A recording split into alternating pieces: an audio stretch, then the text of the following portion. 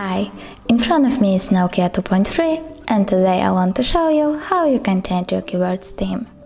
Open Settings, then scroll all the way down and choose System. Now languages and input, virtual keyboard and keyboard that you're currently using, in my case it's Gboard. Then click Theme and over here you can pick a color and apply it, or download an image and apply it. If you wanna create your own keyboard, click My Themes, add a photo, adjust it, and click Next. Now adjust brightness, click Done, and apply. As you can see, my keyboard has changed. Thanks so much for watching. If you enjoyed this video, leave a like, comment, and don't forget to subscribe.